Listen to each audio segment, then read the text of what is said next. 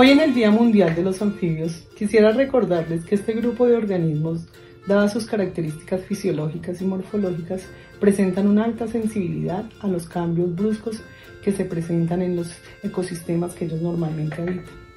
Estos cambios relacionados con temas de contaminación, aumento en la radiación ultravioleta o periodos largos de sequía. Por estas razones, muchos grupos de estos organismos están en peligro de extinción o han desaparecido en el mundo.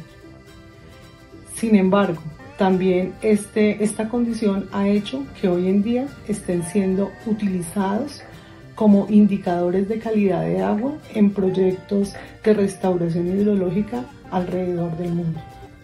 Por esas razones, cuando vayas de paseo a un lago o a un río y veas en sus orillas algunas presencias de ranitas o tipos de anfibios, podrás intuir la buena salud que presenta ese ecosistema.